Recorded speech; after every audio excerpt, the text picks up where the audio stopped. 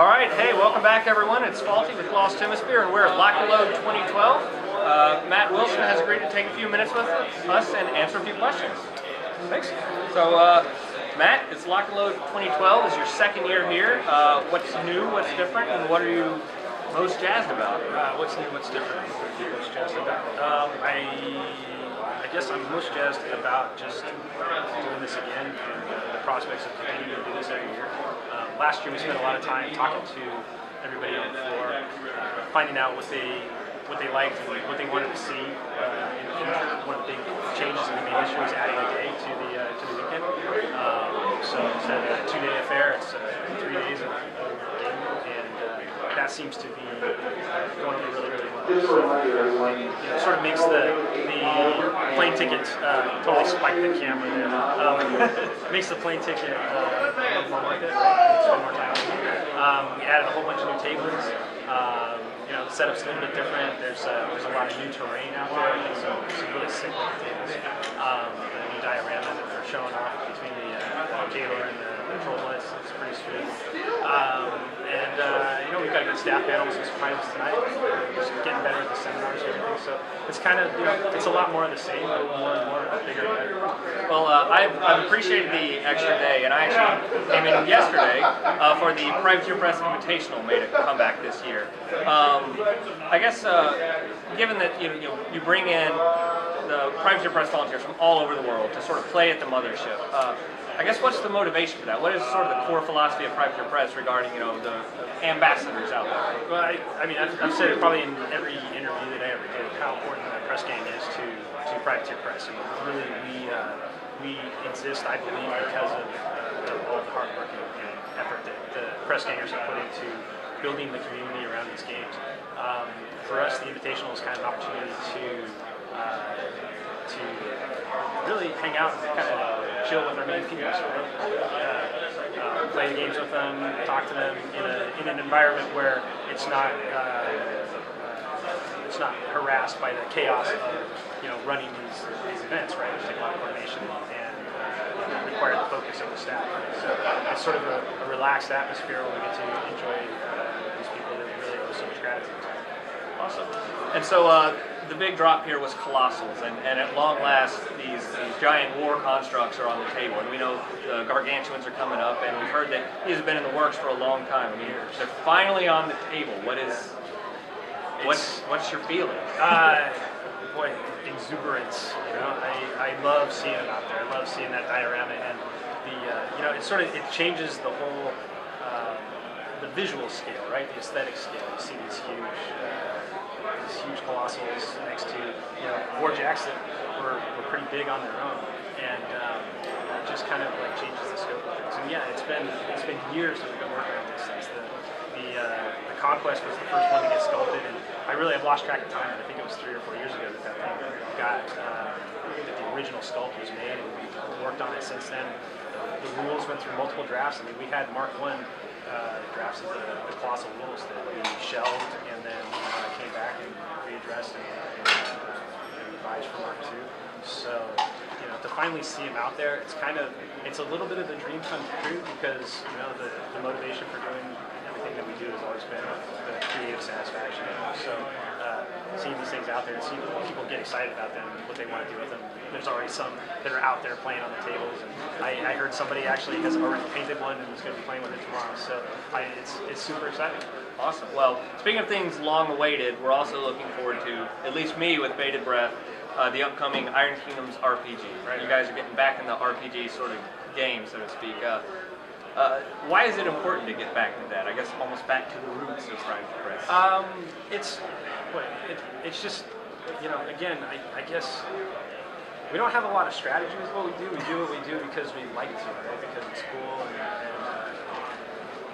everybody at Privateer is an RPG fan, and like you said, it's kind of our roots. It's where we sort of establish the setting, and I think that while we've gotten to explore a lot of cool aspects of the setting through War Machine Rewards, we've always missed that opportunity to kind of look under the unturned stone and in those dark nooks and crannies that you can really only explore in that RPG environment, right? And so it's something that we've always wanted to get back to.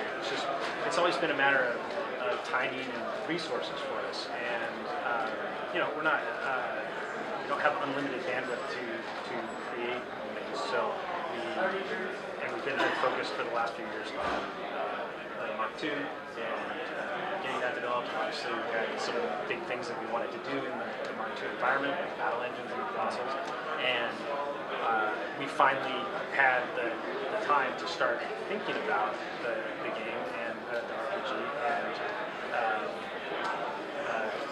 actually having some sincere discussions about it. And then what we did was, I think, to sort of cross the Rubicon, we announced that we were going to do it when we were having it, and then we had to hold ourselves to it. So now that it's inbound imminently, and everybody's excited to see it. We've gotten to play it through our play test in-house, and I think that one of the things that we're really happy about is that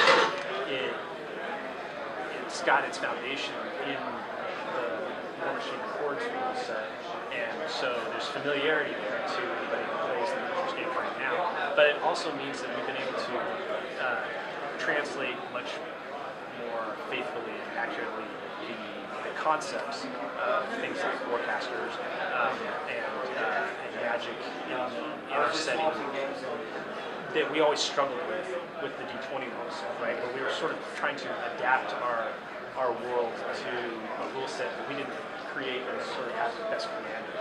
And that didn't stop us from creating a lot of great backstory and background material, but when it came to the rules, like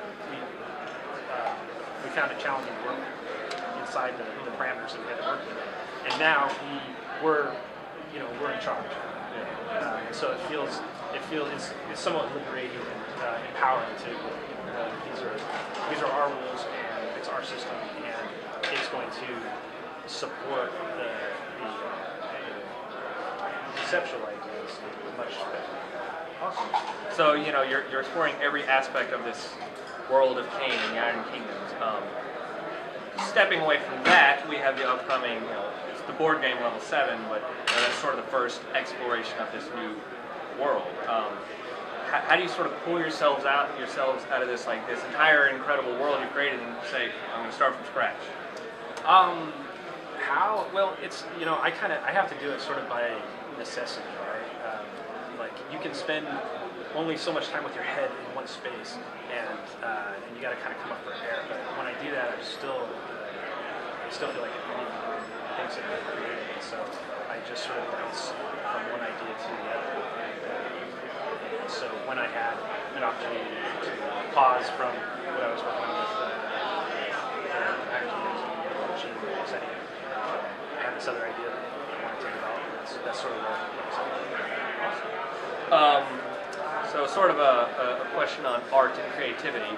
To me, it's been far too long. It's been some time since your work graced the cover of one of the books. Are you looking at getting back into the cover illustrating business? No, not anytime soon. I hung up my paintbrushes for a canvas. So I spent the last few years making films, and for me, I have found that to be every bit as creatively satisfying as the artwork before. And I feel like I sort of took the painting as far as I could at the time.